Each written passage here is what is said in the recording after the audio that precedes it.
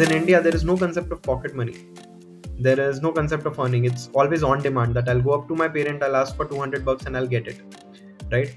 And we realize that okay, this is why, because they don't experience financial independence. By the time you reach college, uh, you are not thinking beyond survival is the biggest question, and you're like, okay, if I don't have a job at hand, how am I going to earn, how am I going to survive, right? So they start figuring out, okay, this is a company that's coming to the campus, so I'll probably give this test, clear this interview, and I'll earn this much. So that's my financial independence. So yeah, those were the discussions we were having, and we realized like kids are so much dependent on their parents in India, that if a parent tells them, okay, you can't buy a 20,000 phone, you'll just buy a 17,000 phone, um, I can't argue, right? I'll just have to accept it. I don't know where those 3,000 bucks would make a difference in a year long financials for my family. Probably if I get my own pocket money, I'll cut down my expenses on food ordering or shopping and save 3,000 bucks. It's not a big deal, right? But I don't get to make that decision. I don't get to make those sacrifices. I don't get to fight for what I really want. So inherently, kids become handicapped in taking the right decisions, taking control in their own choices in life. So yeah, like having that financial independence, freedom, financial literacy was completely missing in India. And I'm not even talking about literacy to the point where what's a credit card score and what's your credit score, what's how to invest, how to save taxes. That's too far off. Today we have with us Sambhav Jain, founder of Fampay. Sambhav, along with his co-founder Kush Taneja, launched Fampay in 2019. Fampay is a fintech solution that helps children below the age of 18 assert their own financial independence via an app that's designed just for them. Fampay also has a numberless card which protects their identity and protects them from theft. The app gives children the power to do online transactions without having to ask their parents to input banking details or wait them to give them OTPs. With 1.35 million users, Fampay is one of the biggest fintech companies dominating the teenage finance segment in India. Welcome, Sambhav. Thank you so much, Siddharth. Thank you so much for the warm welcome, and great to be here. Yeah.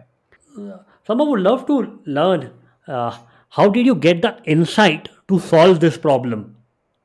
So again, we did not actually stumble upon this problem. It was quite a journey. So I'll just share the brief story. So both me and Kush, we graduated out of IIT Roorkee in 2019, and we started building Pampay in our final semester when we were still in college, right? So we both know each other since first year of college. We've been friends for 4 years, and throughout college we've worked on uh, different products together, different things together within campus. And we used to do just different internships, right, in different startups.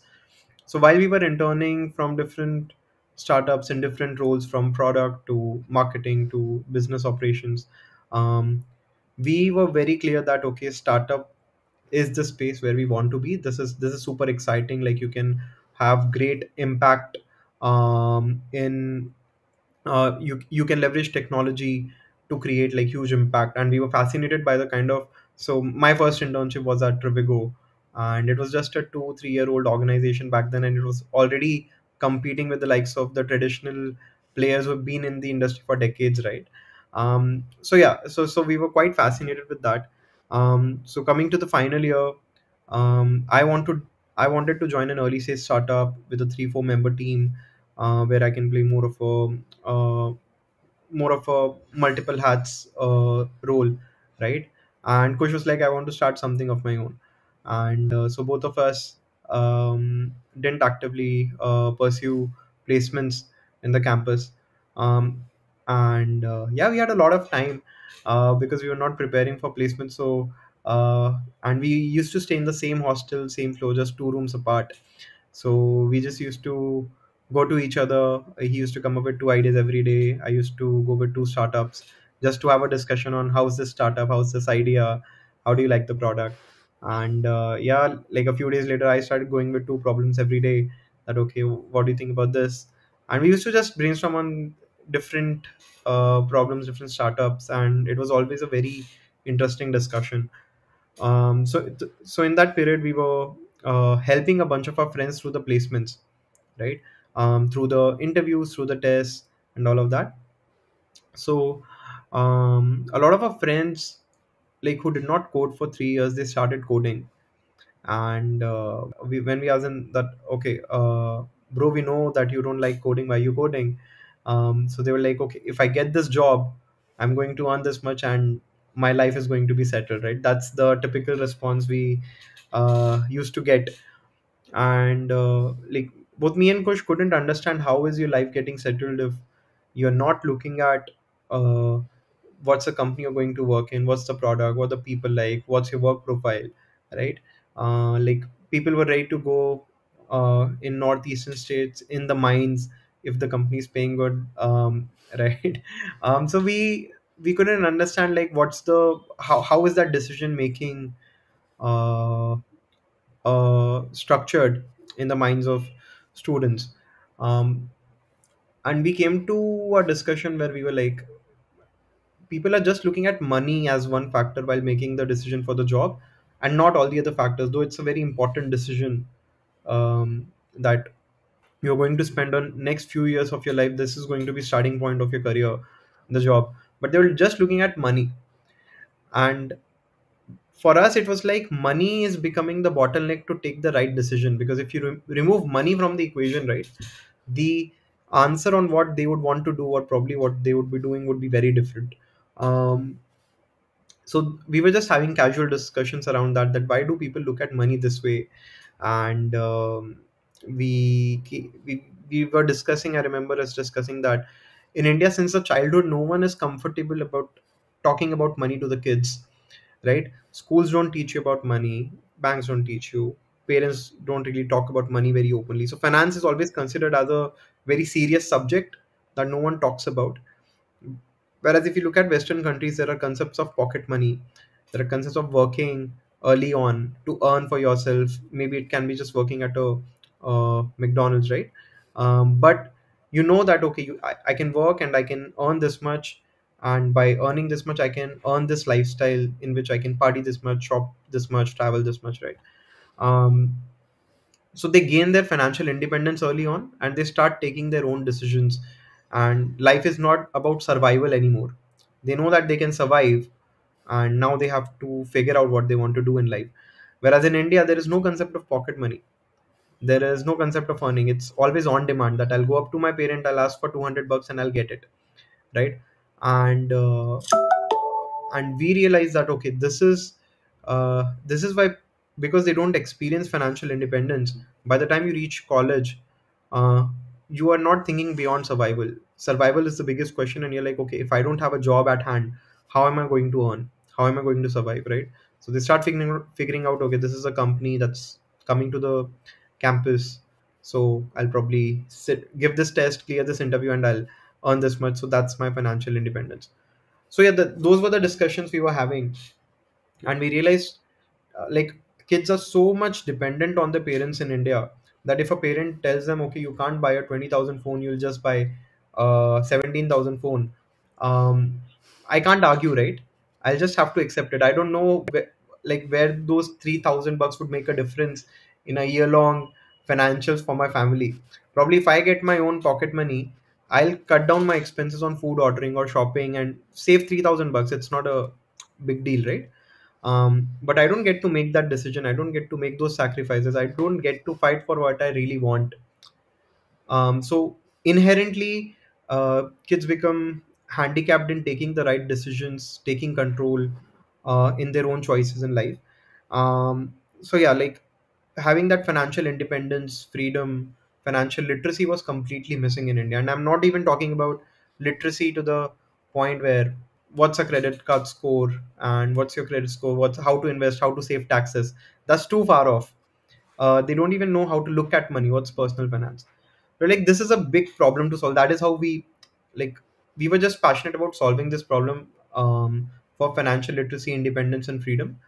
And we are like, let's bring in the culture of pocket money to India. Let's build something where parents will send in pocket money, kids can spend it through a card or something, and we'll gamify the experience on the app through which we'll literate them financially on how to spend, how to save, how to budget, etc. Right? So that was the thought, and we had just one semester in front of us before we graduated.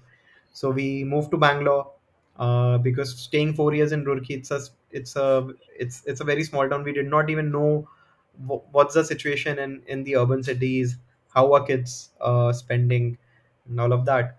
So we came to Bangalore, for some initial research, and we used to go to the malls, and we used to just meet kids there who were like playing in Smash and all, gaming parlors, and we just asked them like, "Do you have 10 minutes to chat? We are students from IT and we are working on a project." They were happy to chat, and that is where we got the golden insight. Like 90% of the kids we spoke to did not have bank accounts. So all the kids that we spoke to, they had smartphones. They were using internet. They were already spending on like Swiggy, Flipkart, Amazon, Ola, Uber, Netflix, everywhere. But when we ask them how do you spend, they're like, we borrow cash from our parents. We borrow our parents' debit card or credit card. Whenever we are shopping online, we have to borrow OTP. Like we have to call them for OTP, right?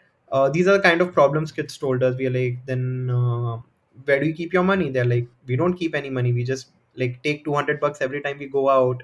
We keep 500 bucks in a secret pocket. So there were very interesting insights that we got in those conversations, and we realized that this is the most tech savvy audience, right? Who trust digital first products, and who can actively use it really well, but they don't have access to even making digital payments, right? Because to UPI was growing crazy in 2019, and to have a UPI ID you need to have a bank account. To have a debit card you need to have a bank account. You can't get a credit card below 18.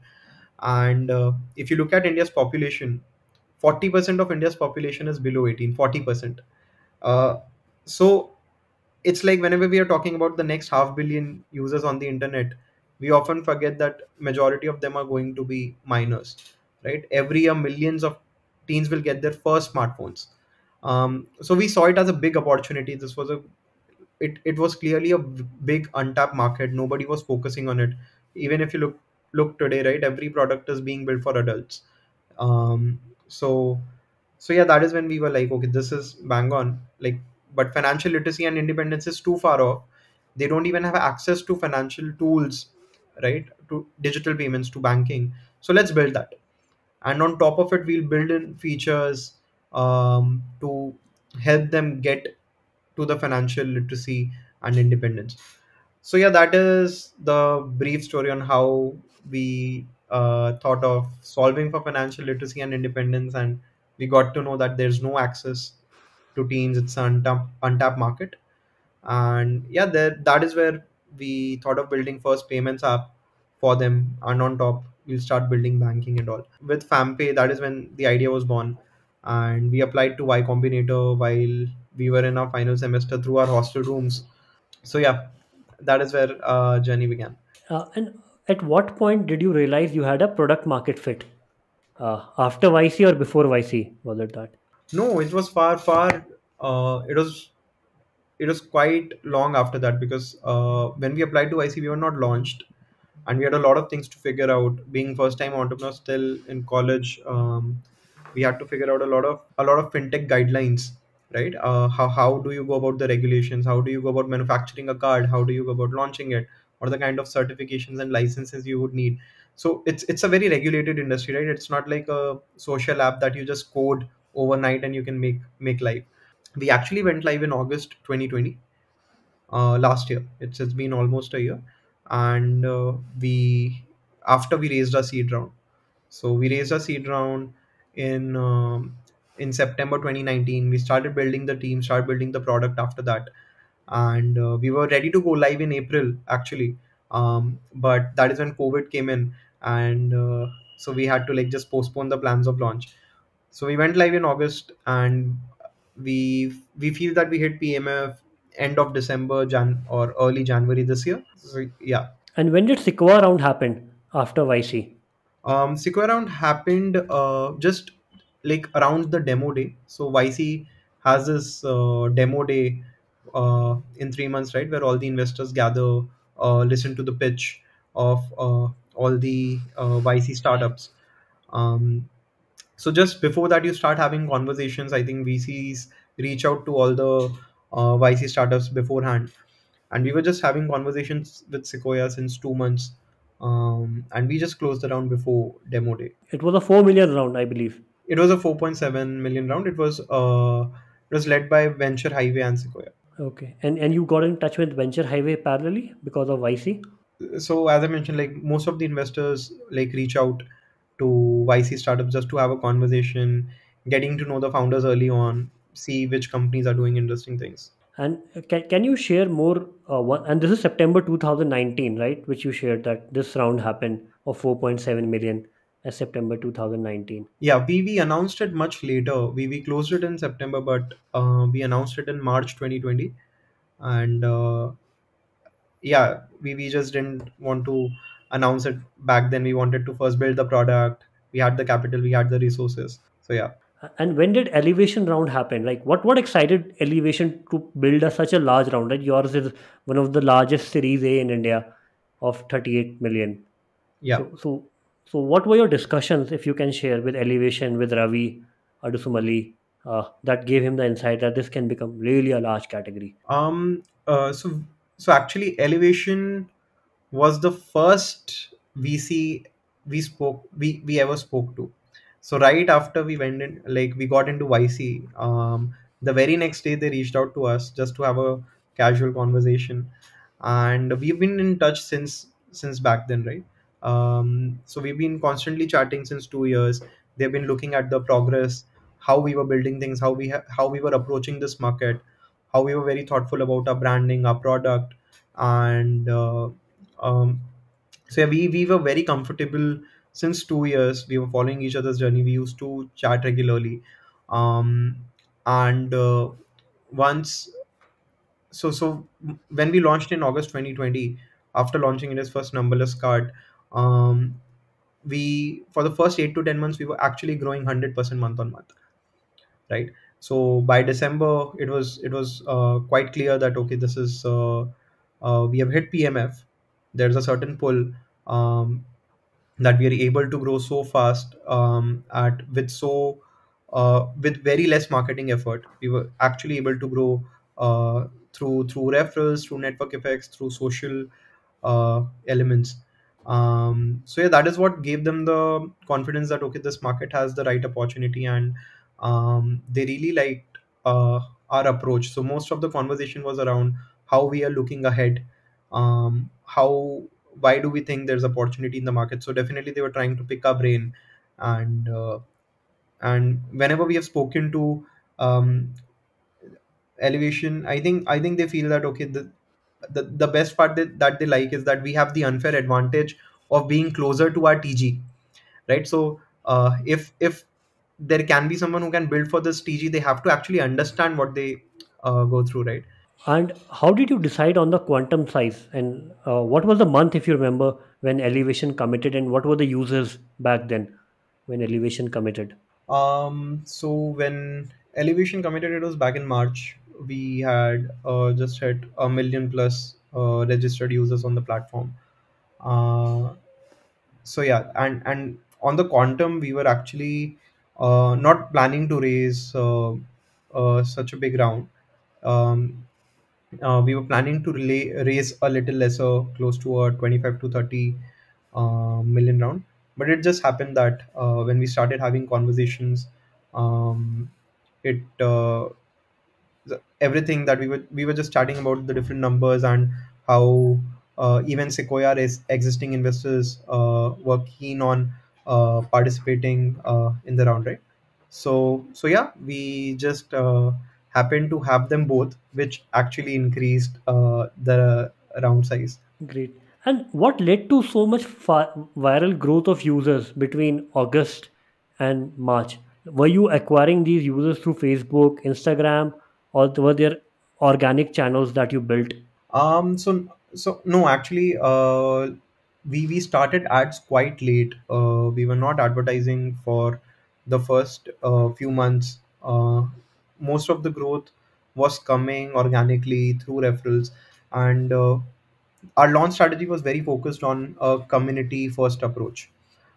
So what we did was, uh, we had a list of the top 200 schools in India, and we uh, we found the five most popular kids in all of these schools, and we got them onboarded as a kind of a influencers, teen influencer, or you can call them brand ambassadors.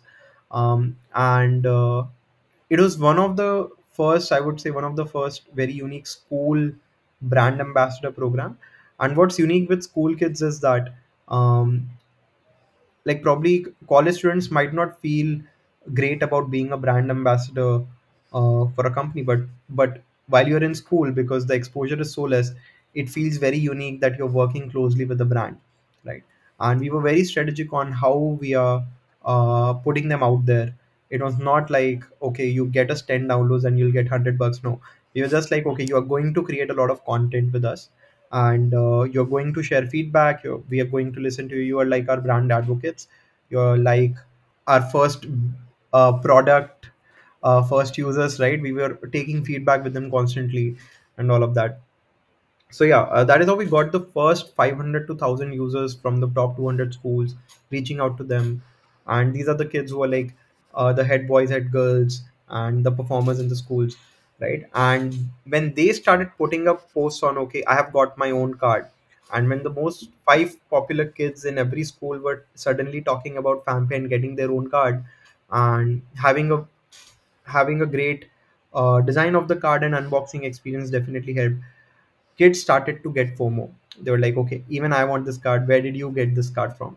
So we had a uh, we were very strategic on, we should not spend even a single penny until we find the first 1,000 users who actually love the product, right? So we used to, uh, if you go search Fampay on YouTube, you'll find like a lot of videos created organically by users who are just unboxing the card. And it's like they remember it like their first bicycle or phone, right? It's their first card in their life. So they want to flaunt it in the stories. They were creating boomerangs, reels, and unboxing videos. So that was how we went about launching the product. And through the first 1,000 community members, being very close to them, we got our first 5,000 users. Like, definitely, it was very easy to like expand in those networks. Like, with every kid, we used to easily get like 4 to 5 other kids. So we grew from 5,000 to 10,000 from there. And that is when we started pulling different growth levels. Like, we started adding referrals, we experimented a lot. Then with referrals, we grew from like 10,000 to 25, 30,000. And that is when we were like, let's do our first influencer campaign. We got Tanmay on board. We did a campaign with them. And after that, I think when we reached our first, for first 40, 50,000 consumers, we did not do any advertising on Facebook or Instagram. And after that, we actually started with performance. And you have a very unique acquisition channel on Discord communities. Can you tell about that? Yeah. So the whole team actually tries to uh, live life like a Gen Z, and like 60-70% of the team is actually Gen Z.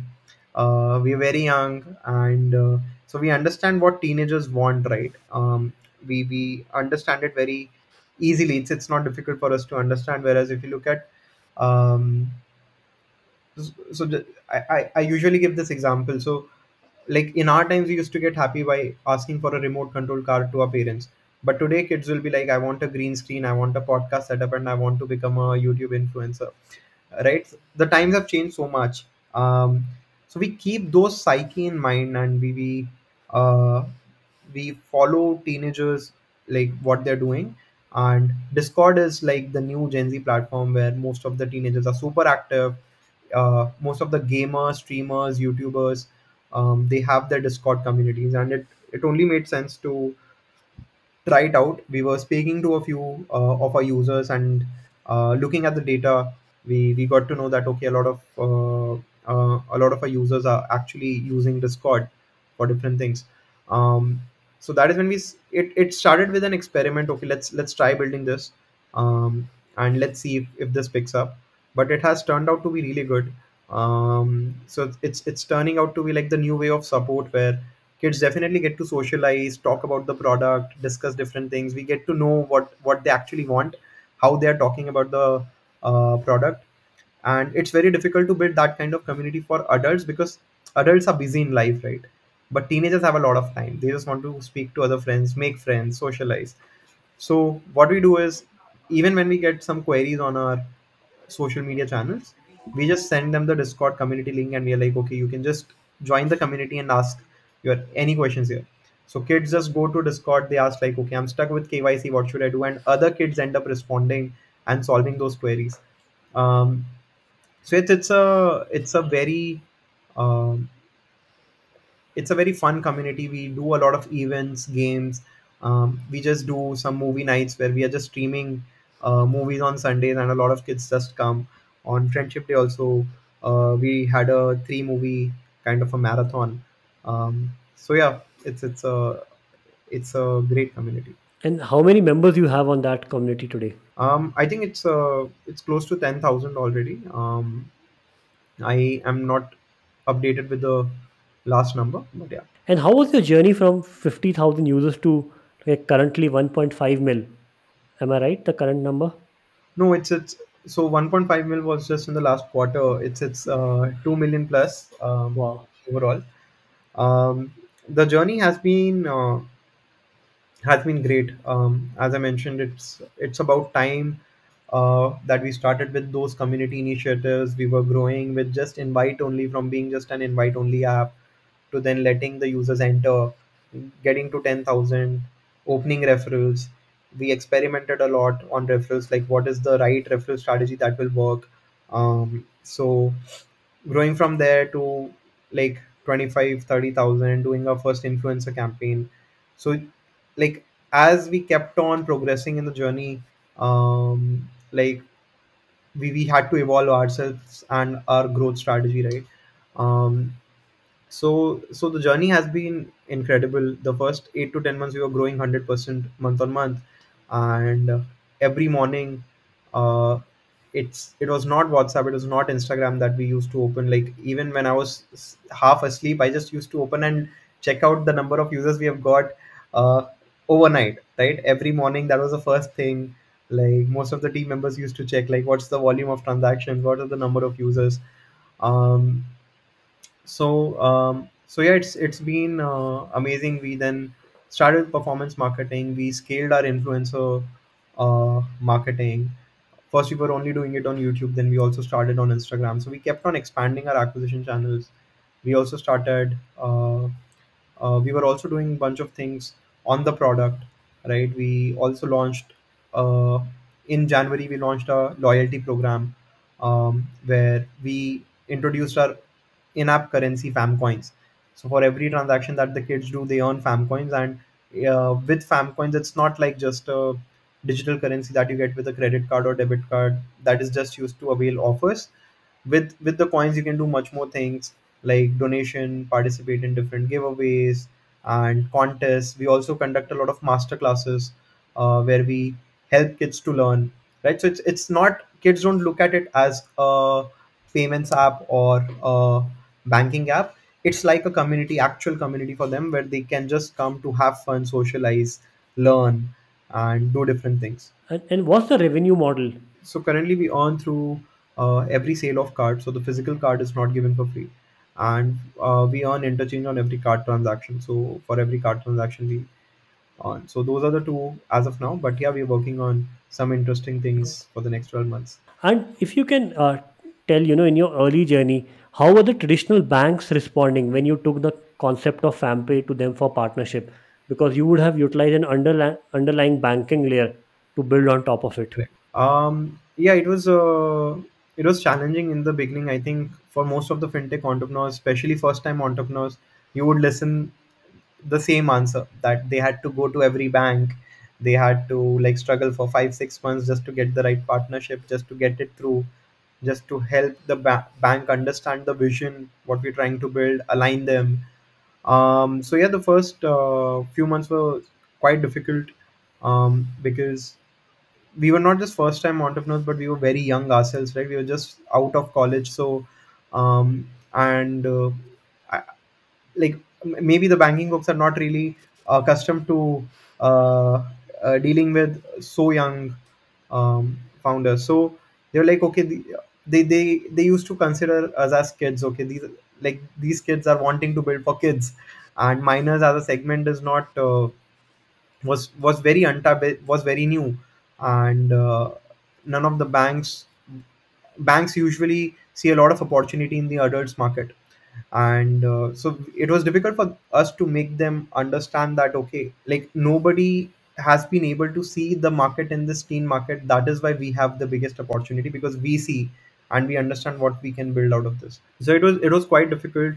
We were parallelly having conversations with multiple banks, same conversation, same pitch over and over again. And it's like there's so much hierarchy in the banks that every time you go to the next meeting, there's two people new who have joined in, and you have to give the whole context again, right? So but yeah, it was fun. Got to learn a lot of things, how fintech works, how partnerships works, and how what are the kind of different licenses you need, how does KYC work. And it feels like you've done a PhD on KYC alone. We have worked so much on that. And, yeah, Which was the first bank that got converted and agreed to partnership? it's IDFC First Bank. And how much meetings it took you to convert IDFC first? I don't remember the number of meetings there, but it was close to 5 months, 4 5 months. And today, IDFC would be very We happy with still the work. partnership. Yeah, we're still working with them, and it's only we haven't gone to a multi-bank partnership. And how do you do it, right? You open a child account under a parent account. It's a completely new account for a child with parent It's as a it's guardian. it's not a bank account. It's kind of a wallet. It's a prepaid account. So you come, and kid completes the KYC. The parent completes the KYC, but the kid gets an independent account where parents can load in money. They can fund this account, and the kid can start spending through their card. And what are the insights that you have got on this journey? What are the expectations of finance different of under 18 versus those of college goers or versus those of who are early in jobs? The market is very different. So a lot of people confuse millennials and Gen Zs, right? But Gen Zs are totally different altogether, different generation, because they haven't seen a world without internet. So since childhood, they've been accustomed to using YouTube, Netflix, and all of these platforms. So the quality of product that they expect is top notch, right? I'll just give you an example. I have a 2-year-old niece, and she doesn't know how to read and write, but she knows what's the YouTube icon, where to go to watch videos, to surf through her favorite video just by looking at the thumbnail. And when she clicks on the thumbnail, if an ad pops up, she knows that this is not what I was looking for, what was supposed to come. She waits for 5 seconds to skip the ad. She doesn't know that it's an ad and you can skip, but she waits for 5 seconds. She knows that something will be here. When the button will expand, I'll have to click to watch my video. So so that adoption to technology, the tech savviness, the ability to learn, right? It's very fast. With teenagers, it's the habit building age. So if you today go and download Snapchat, you'd find it super complicated. You wouldn't understand what gives teenagers the kick to use it, right? But kids use it like right swipe, like left swipe, right swipe. They just are very fast with it. So that's one of the like big differences, that teenagers are at their habit building age, and while millennials aren't. They're much more accustomed to being comfortable with their own lives and not adopting to things. But teenagers adopt to things very faster. Um, and second is like teenagers may not be the decision makers at home, but they are the decision influencers. So just look at any purchase that is made in home, right? Be it a TV, a car, phone, refrigerator, or anything. Parents go to their kids and ask like which one to buy, right? it's the kid who's influencing those big purchases and all of those decisions, even after not being the decision maker. They're heavily the decision influencers because they go and research on which has the best specs, which color should we buy the car for, and like everything, right? So kids are essentially the CTOs of the households. So if it's anything that's related to tech, if my parents want to like just learn on how to forward a WhatsApp message or how to set up a DP on Facebook, they just go to their kid, and kid is helping them to learn those platforms. So what one interesting behavior that we've been seeing is that we have a lot of grocery transactions happening through Fampay. So what moms do is moms just fund their kids' account, and they just tell them, okay, you. They might be sending lists on WhatsApp or whatever, and kids end up buying the whole grocery for the household because parents are too much intimidated by these platforms and with these apps that I don't want to use it, and kids end up transacting, right? So that is so those are the kind of things that we've been seeing very unique, and parents are just like kids were already doing all of these things. Like even my parents today, no matter if we are running a company or whatsoever, my parents call me up and they're like, book me a ticket, right? And I end up booking their tickets, right? So it's that behavior that teenagers were already transacting a lot, but they did not have access to paying independently.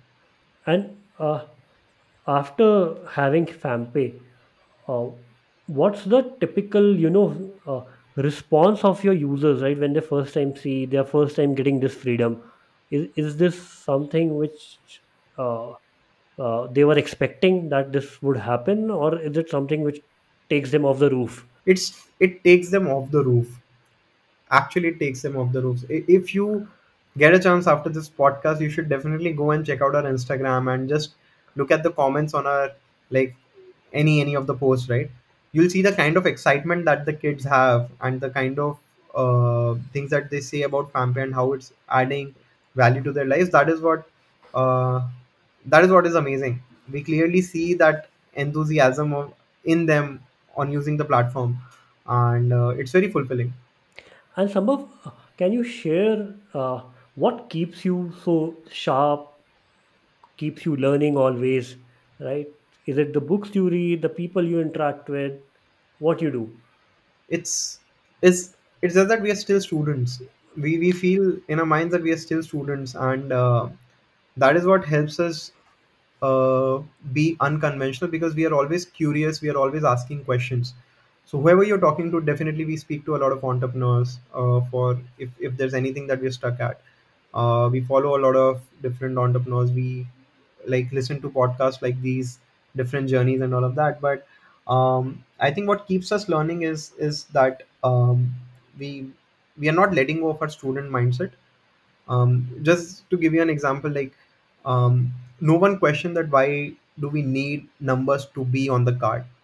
We just had the basic question that okay, why do we need physical, like why do we need numbers on the physical card? Because if the card gets lost, you're going to end up losing so much of information to a stranger, right?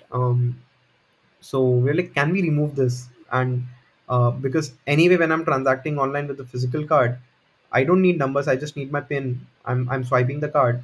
And for shopping online, I just need the numbers. So we can push the numbers on the app, that you can just open the app, copy the number, and do online transactions. And for offline transactions, you have your card. So just I think questioning the basic things helps us do unconventional things, and the learning comes from just being curious about different things, asking questions around. Thank you so much, Sambhav. It was a pleasure to hear a very different, very fresh perspective on how products are getting built, right? Completely new, which I've seen on this podcast.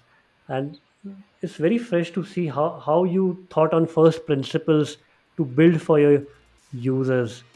So thank you Thank so you so much much for for that. Thank you so much for inviting me. It was great chatting.